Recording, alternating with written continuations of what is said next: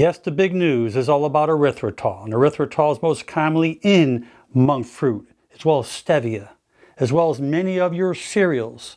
And what about the ketogenic diet? So many of those foods have erythritol. And unfortunately, this news is not good. It takes many years to hear these types of studies that are now coming out, particularly about erythritol. And according to a study in the journal Nature Medicine, doctors have linked erythritol to improper blood clotting, heart attack, stroke, and even death. But don't panic, because this does not affect every human being.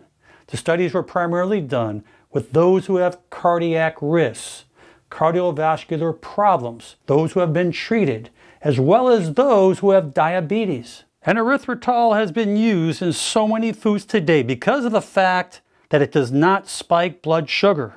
And if you're on the ketogenic diet, Atkins diet, or just on a low carbohydrate diet, I'm sure that you're taking in quite a bit of erythritol and not even realizing it. And because stevia and monk fruit are about 200 to 400 times sweeter than sugar, just a small amount of this erythritol is commonly used, which adds the sugar-like crystalline appearance and texture consumers expect.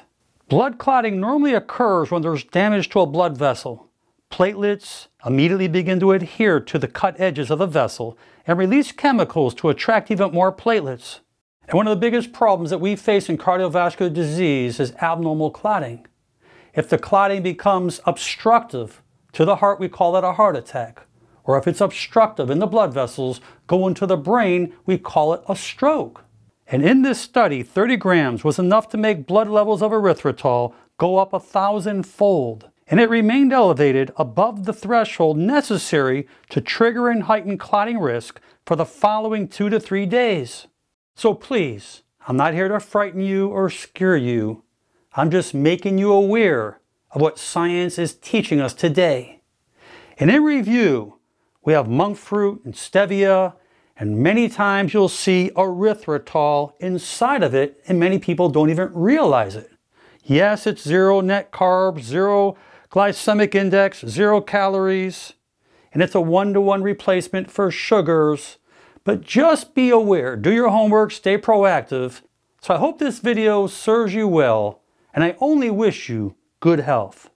Please leave your comments below, share this with your friends and family, and most important, make it a great day. I'm Dr. Alan Mandell.